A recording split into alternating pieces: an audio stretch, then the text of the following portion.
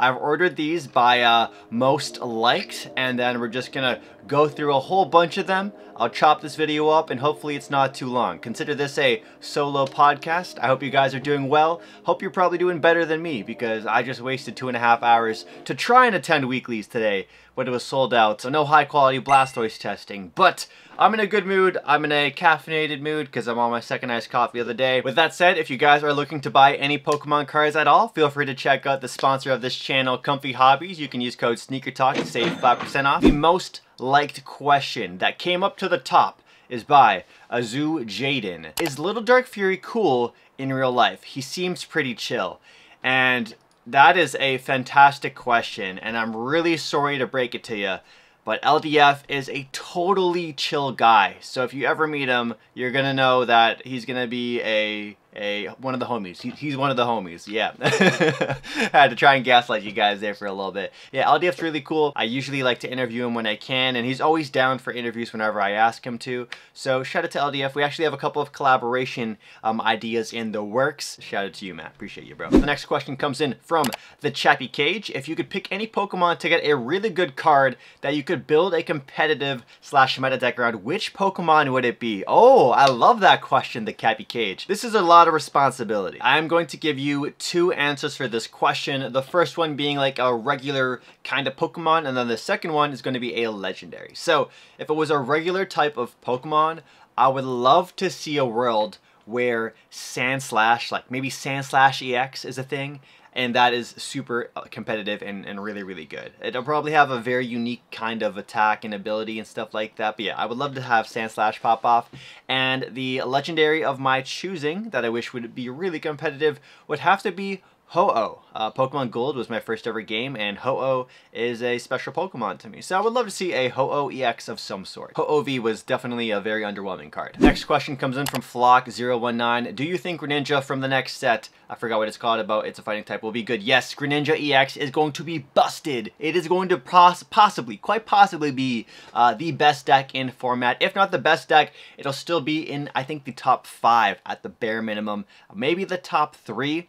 Yeah, if you guys don't know what Greninja EX does, here's a look at it on screen right now. Pokemon revealed the official artwork for the special illustration rare about last week, and you guys went wild for it when I reposted it on social media. Not only is this going to be a collector's dream card from the set, it's also going to be a competitive nightmare to deal with. It is a fighting type Pokemon that takes water type energy. This is going to be a huge problem. Holy smokes. Miraidon will officially beat, like, I could never even touch Miraidon. If I thought Charizard was bad enough, now having a meta with Charizard and Greninja, sorry, Miraidon. I gotta switch it up. I can't do it. Next question comes in from LuxTCG. What are your goals for this year, and what are some things you'd like to improve, life or Pokemon related? All right, so Pokemon related, I would love to hit 100,000 subscribers on this channel. If you want to help me get there, just hit that right button down below. Maybe tell a friend or two that likes Pokemon cards, even if they don't play the game. Maybe my content might get them interested in it. And then my personal goals, I love to get more jacked. I'm a pretty skinny guy, so getting back into a disciplined gym routine is definitely on my to-do list, along with a sleeping schedule fix, because my sleeping schedule has been pretty whack. Other than that, I want to be posting consistently on this channel and on my old main channel as well, SneakerTalk. The next question comes in from that's probably just a generic randomly user generator name, but it says, could you do something about Baxcalibur variations such as Quaquaval EX? Yeah, so Baxcalibur has a really great synergy for a lot of water type Pokemon. So if you're able to play Baxcalibur with a stage 2 water Pokemon or a Pokemon that takes water energies, you probably would be in a really good spot, I think, like chemistry wise for the deck. One deck I've been playtesting a lot and really working on, it is a top contender for my Orlando regional event, is Blastoise EX, and I've been playing it with Palkia. However, I might want to try it with Baxcalibur. It might seem unorthodox, but like, you might be thinking, hey, Christian, at that point, you should just be playing Shen Pao Baxcalibur with Iron Hands. And honestly, that's probably why I haven't done it. But I might just do it for fun, see how that works out. It's not really a deck that's on anybody's radar. But yeah, Baxcalibur Baxcalibur is probably one of the best Pokemon in the game right now in terms of like a stage 2. It's just so good. You literally play Irida, and if you have a little baby Bax on the board, you get to grow up and wreak havoc. GonCook5265 asks, what stage 1 electric type, not Flaffy or electric, would you like to see a a Dynamotor reprinted on you. Dynamotor is an amazing ability. I think it's been in the game for different eras and stuff. We lost it with Flaffy, of course, with the rotation hitting it pretty hard. But what stage, what Pokemon would it be? Okay, not gonna lie, I'm looking at a list on my computer screen at a bunch of different like lightning type Pokemon. And I think if maybe like Megas make a comeback, I think if they make like Magnetrick or Manetrick, however you pronounce it, if that had like a Dynamotor and then went into like a Mega Evolution Magnetrick, I think that'd be really crazy. I'd say Luxio, but they've already printed so many Luxios and there's a lot of really good Luxray cards, so that would probably be way too broken.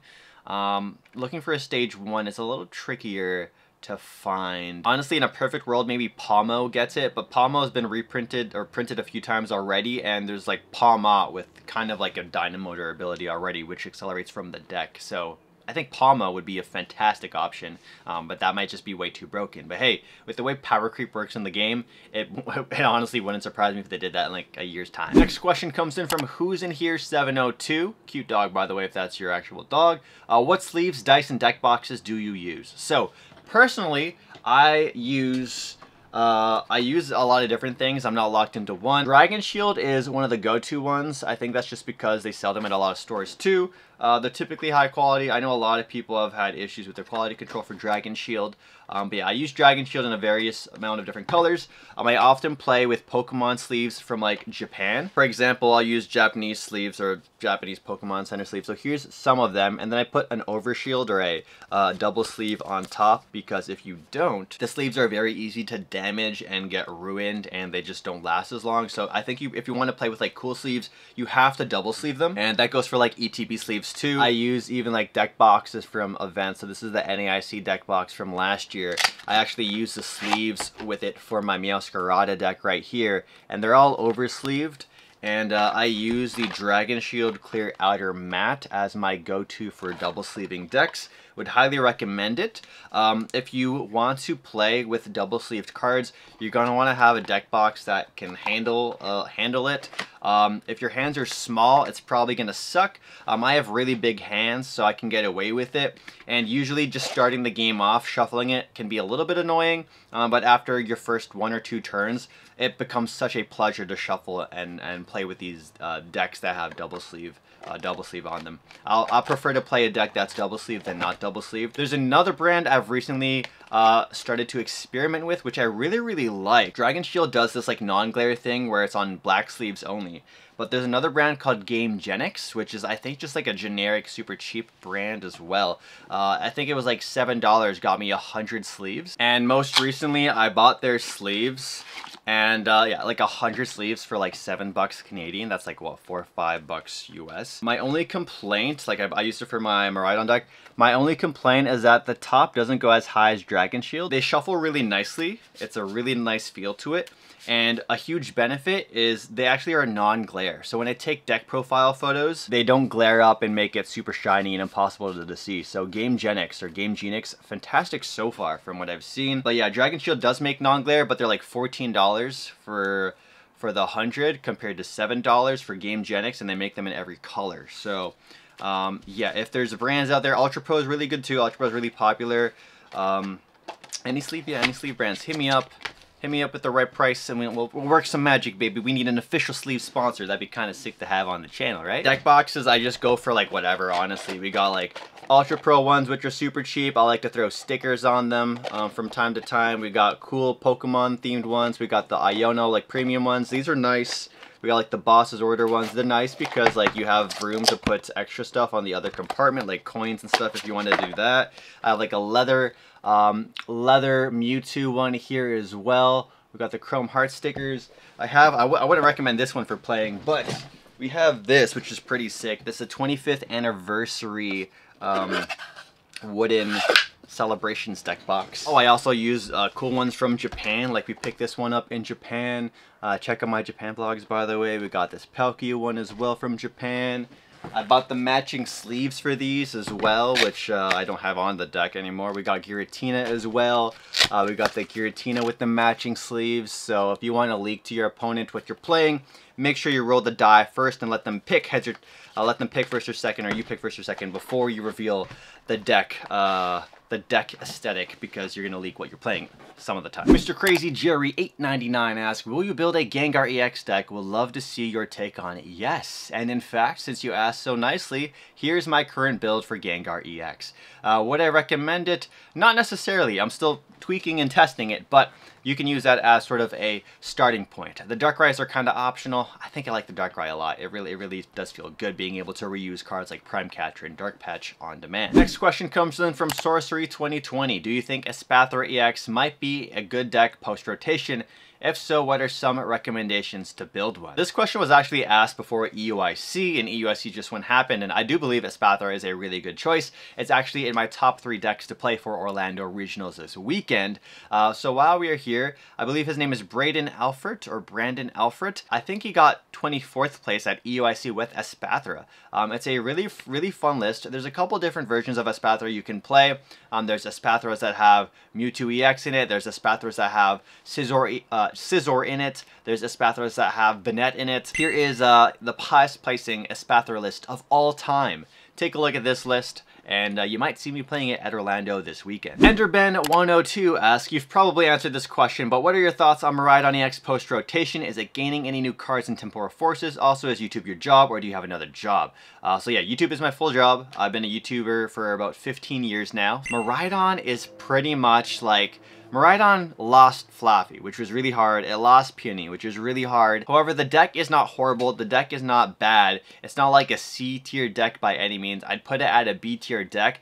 However, the biggest concern is that we're pretty much in a meta where it's 30% Charizard. And so if there's a 1 in 3 chance you're going to hit a matchup which is almost an auto loss because we haven't really figured out a way to best counter Charizard, you're taking in, you're going to lose like you're going to lose 1/3 of your games just based off of the Charizard being the deck that you're playing against, which is not fun.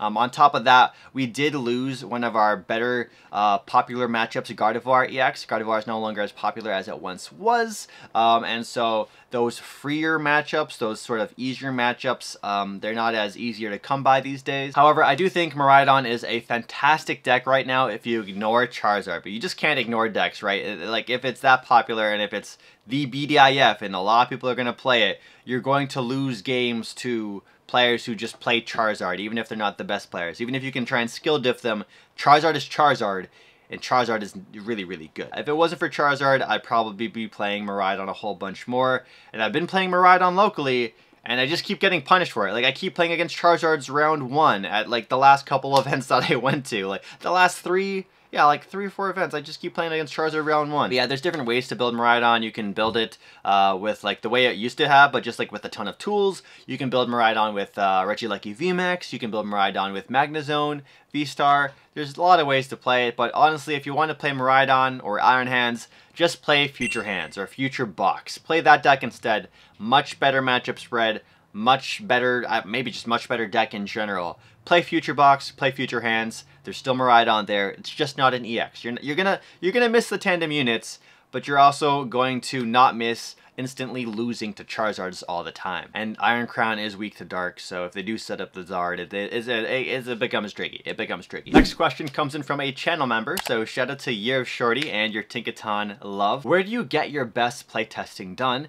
And when cooking up a brand new deck, I haven't seen any deck list on it, is the Pokemon the focus to the deck or the general playstyle / archetype and slot in appropriate Pokemon? So, first portion, where do you get your best playtesting done?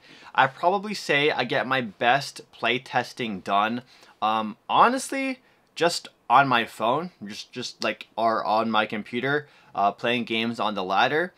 Because you can play a lot of games, you can quickly switch up your deck, you can see a lot of like the meta decks consistently as well on the ladder too. And then other than that, probably playing at local events, whether it be at Manta Trading, Banana Games, Comfy. There's a lot of top players in the Greater Toronto area, so playing locally is usually the best way to get playtesting done, especially if you have friends, like in a friend group. But I think the best playtesting quality games IRL I have are usually at Manta Trading because of the quality of players there consistently, and then online as well. So yeah, and the next question is, when cooking up a brand new deck that hasn't really seen any deck list what's the focus? My focus would generally be on a mixture of the Pokemon and then the supporters, and then I kind of go from there. Certain decks, you know, you can kind of have like a shell based off of previous decks in the format. You can think about the different engines for draw engines. You can like, all right, you could be like, oh, there's a Pidgeot engine, there's a Barrel engine, there's a Xatu engine if you're a Psychic type deck. So you want to think about, I guess, the general engines for the deck. Maybe that's a good place to start and see how that will synergize with the particular Pokemon you plan to play with. And then, of course, you want to lock in the supporters or the item cards that best suit that type of deck. Dark Pokemon, Dark Patch. You're playing Water Pokemon, you're going to have Irida in there. So there's certain things that you can always assume are going to be in a particular deck based off of the Pokemon that is going to be the front and center focus of the deck. Smoad9567 asks, how do you tech against other meta decks like Charizard? I'm a Lugia V-Star / Encino player. Love your videos.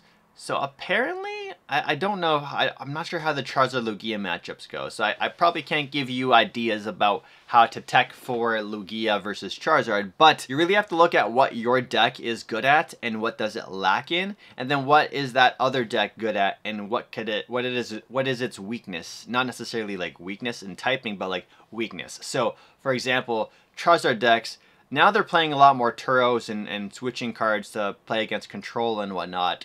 And play around those style of decks. But like a lot of Charizard decks had 6 to 7 energies for fire and not really many switch outs. So if you had ways to punish them for their sort of greedy counts of not having so much energies, you can really punish them. You can do things like item lock them. One tech card I want to consider for yourself to put into your decks and a lot of your other decks going forward is Eerie. Eerie is really, really good. Being able to see your opponent's hand and then also discard up to 2 items is a fantastic card. So if you don't have to be aggressive with your supporter, Eerie is definitely more of one of those defensive kind of supporters, which really disrupt your opponent and could put you in a really great board state. Sephiroth39 asks, what is the best way to get better at the Pokemon TCG and what should you be thinking about during the match? I think the best way to get better at the Pokemon TCG is whether you win or lose a match, reflect on it and think about what you could have done better and what you could have changed. Always learning from your previous matches is the best way. If you're able to watch other people play at a high level as well, watching streamed matches either from the official Pokemon regional events and stuff like that, or from top players like Azul GG, getting to see how they have their outlook on the game while they play and go through their turns is really helpful. Also, not just playing one deck, playing like maybe the top 5 decks in the game is really, really helpful because not only will you have the knowledge of how to play those decks if you do want to play those decks to a tournament, but you'll also have a better understanding of the fundamentals of those decks and what kind of lines of plays and how they want to operate, so you can kind of be one step ahead of them. For example, I don't really play Golden Go, but if I'm struggling against Golden Go, you should play the Golden Go deck itself to see why the deck is good and where the weak points are, so you can isolate those and build your deck accordingly when you play against it. I like to think of Pokemon as like a flow chart, and then you kind of see the different ways the game flows. If you go Bidoof in the active and Squirtle, what changes? If you go Squirtle in the active and Bidoof, what changes? So just trying to be one step ahead of your opponent at all times. That's where deck knowledge and experience really comes in handy. But what you might lack in skill and play time, you can always get paid. You could pay for tutoring. There's a lot of people who do tutoring in the Pokemon TCG. I'm not one of them right now that does it. I've been offered it by Metafy, but it's not something I really want to do at the moment. I want to get better before I start taking people's money to help them get better. But if I were to offer coaching, it would have to be for like very particular decks. I'd probably be better off my time spent streaming with you guys or just making videos for now. But yeah, that was a very long answer, so I hopefully you got some value out of that one. Zamont720 asked, are there any decks / cards from Twilight Masquerade you are looking forward to trying? I really haven't looked into too much about Twilight Masquerade, to be honest with you, but the cards that do come to mind instantly is Iron Thorns EX. I'm a huge sucker for Tyranitar, and Tyranitar EX was kind of underwhelming, so hopefully Iron Thorns EX can pick up the slack. It looks really good.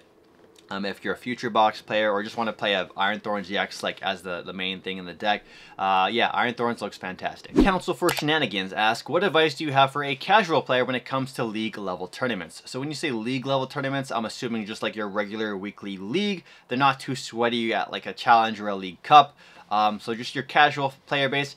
I would say try and get better at prize checking. Usually prize checking is the one skill that is a huge factor when it comes to games, especially if you have a teched out list or there's just particular cards. Knowing what cards are at your availability during the game is a huge advantage, and it is a skill that you can improve on week after week, tournament after tournament.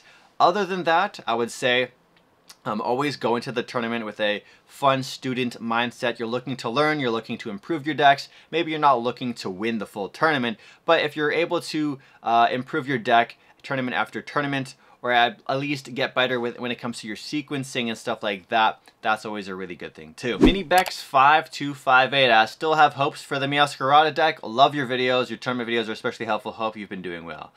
Thank you, MiniBex. So, yeah, I really want Miascarada to work. It's actually the most requested deck from you guys. So, we are going to start a series, hopefully soon, called Miascarada Mondays, where we just focus in on Miascarada every single week, week after week, continue to evolve the deck, and also consider your feedback as well for the deck. So, in the comments, if you guys are playing Miascarada, I want to get your feedback on how you're playing it, what changes you guys are making, what strengths and weaknesses are that you guys see in the meta, stuff like that. So Miascarada is a top of mind deck. I'd like to play it at some point at a high competitive level, but just finding out that perfect 60 or even 55 or 56 has been a struggle. Matthew Hill Kent PTCG asks, after being a Miraidon one trick for most of last season, do you see yourself sticking to Miraidon and playing variations of the deck come post format, or do you see yourself starting to expand your choice of decks to play as rotation took away some cards from our pool and Temporal Forces cards have shifted the metagame and brought many new decks to life, our old decks back to life? Curious what your thoughts are. So yeah, I would definitely say I was a Miraidon one trick last, or at least for this current season.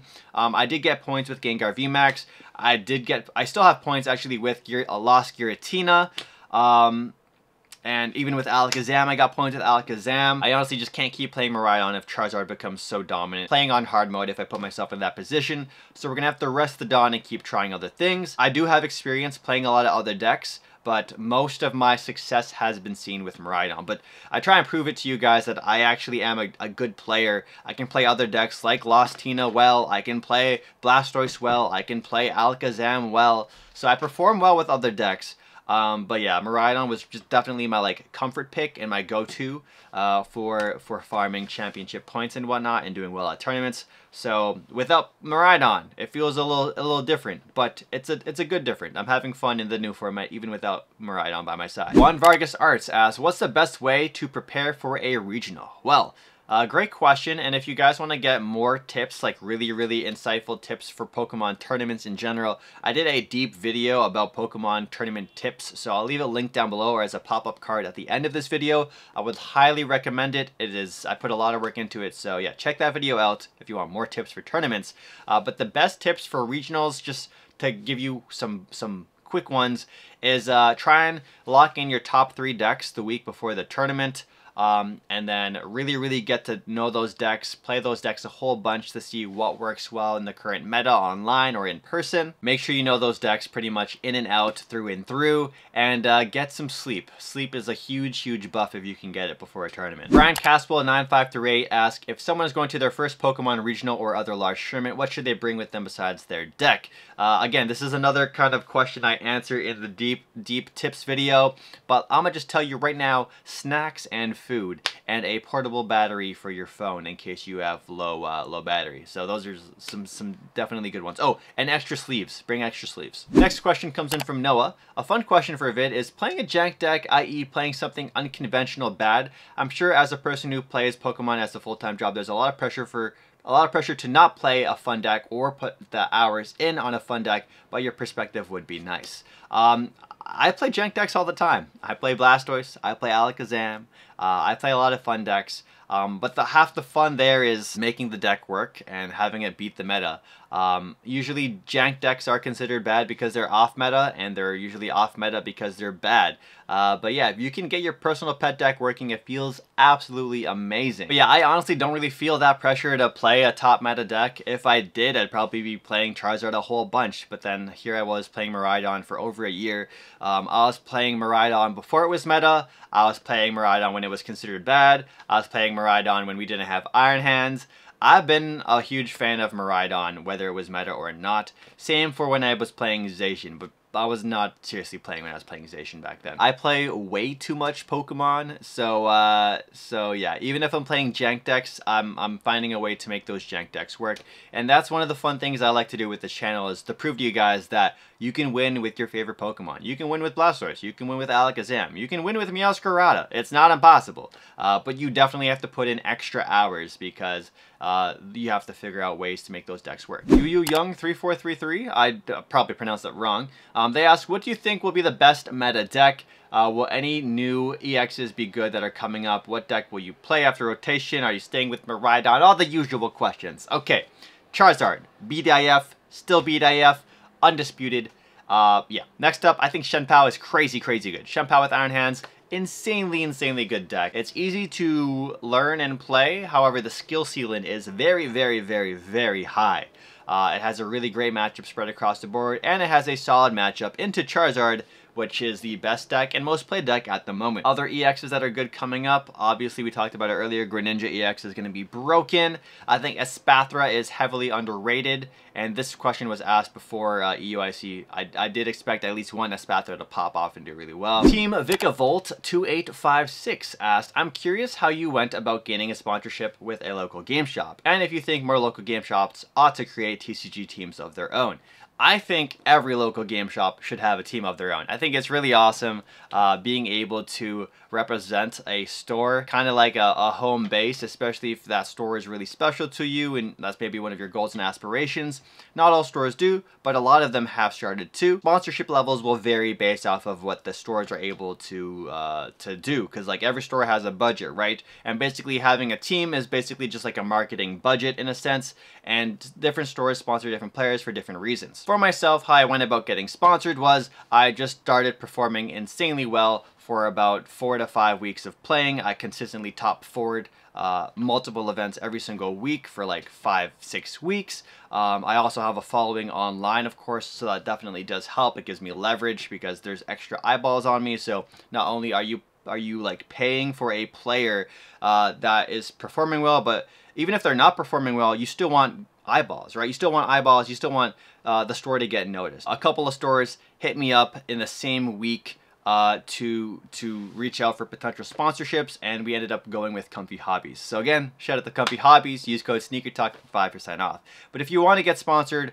just put in work, do really well, and if you're not doing well, have another reason to get sponsored. Maybe you're a very friendly, popular person in your community where a lot of people will enjoy the content you post. But if you're also not posting content at all, then they have less of a reason to sponsor you, right? But if you're gonna not post much, you're gonna have to make up for that with your amazing skill level. So there's some like crazy cracked players out there who just don't post too much. There's different reasons to sign different players. For me, my selling points are I have a following on social media, so whatever team I represent is going to get some definite eyeballs for whatever reasons they might want them for. And then I am a above average player, so you can at least have some safety knowing that I'm going to at least show up and perform at a majority of the events that I attend. Voice Inc 5267 asks, what type would Dragon hit for weakness, and if none, why? Yeah, I think none is fine, and I think the fact that Dragon has no weakness is also fine. All the Dragon Pokemon pretty much have like some weird obscure energy requirements, so that's kind of like the weakness or the difficulty in itself, making those Dragon decks kind of work and actually be playable. The attacks that they have when they do work out are usually very strong. Therefore, if it were to have hitting for weakness as a bonus thing, that would just be way too broken. So I think what they've done with the Dragon type Pokemon right now in the Pokemon trading card game is very balanced. Whether you like, maybe that's a hot take, but I think the way they have Dragon Pokemon done right now is fine. It's fair. Inky_manga says, please more Japan vlogs. Inky, I'm working on it. I want to post these Japan vlogs I've been sitting on for over a year, but I'm just so behind on the current content. So once I get caught up, there's going to be Japan vlogs. And best of all, there's going to be a lot more eyeballs to watch those Japan vlogs too. So we're sitting on some, but if you've missed my Japan vlogs, check out the Japan vlogs playlist in my description or channel page. And you can also go to my old channel where I have like 80 Japan vlogs as well. So check out my old channel. SneakerTalk. Sockhosk asks, if you could reprint any one card, what would it be? That would have to be a very easy Dynamotor Flaffy answer for you right there. Jetto Defunct 8 asked, how is it practicing / training for Pokemon TCG tournaments? Even better, how did you grow with the competitive landscape over time? I'm a newish player and want to play more competitively, and your content always inspires me to work hard. Hey, that's awesome to hear. Thanks for watching. I really appreciate it. What is it like practicing for training for Pokemon TCG tournaments? It just consists of lots and lots of playing. So just playing on your phone a whole bunch, playing on your computer a whole bunch. And if you're not able to play, just watching Pokemon content is another great way. Because maybe you're like on a commute going to school or going to work, or you're just not in a position to where you can play. If you're just consuming Pokemon content, that's a really great way. Along with studying deck list, I really enjoy spending hours and hours. This is so nerdy. I enjoy studying deck list, whether it's Japanese lists from city leagues and just other Japanese events to random online events to regional tournaments. I love looking at deck list, learning what decks are trying to do, what they're teching in, what they're also taking out. Teching in, taking out. Yeah, just how the decks are shaping up over time. And also, there are so many top players in the trading card game that have YouTube channels, like Rowan Stavino, like Kieran Farah. There's a lot of top players that have a lot of podcasts as well. If you got adult money and you want to fast forward your success in the game, I would definitely recommend coaching from a top player. Knox14 asks, what did you do when you started your channel, and what would you say helped you grow the most? Okay, so let me see my anniversaries here real quick. My main channel that I'm not really active on these days, called SneakerTalk. That channel is turning 10 years old on October 25th.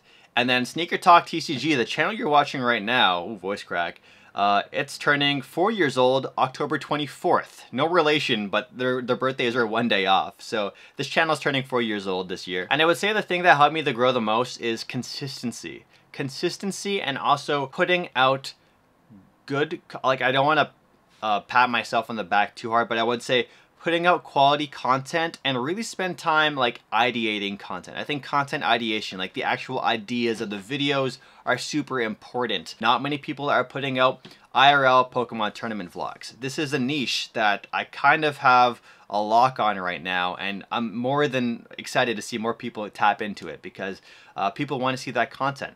Also doing cool fun things like making booster boxes of prize packs. That's a cool idea. So make cool ideas, put out cool content, or just have a twist on regular kind of videos that people are putting out there. But Pokemon is a very heavily saturated market, and YouTube is very saturated in general. The barrier to entry to become a social media influencer or a content creator in general has never been lower. It's so easy to become, to get into it, but to actually excel at it is very hard. If you don't know, only 1% of videos hit 10,000 views or more on YouTube. So if you're hitting 10K viewers or more, you're literally part of the 1%. Variant asks, are you coming to Europe to any events? Would love to meet you in person. Not this season, unfortunately, since EUIC just finished, but next season I would love to go over to Europe for a couple events. Definitely for EUIC next year. Two more questions before we wrap up this video. So we got PokeFan05 asking, how long have you been playing the game? Personally, you've been playing since late XY.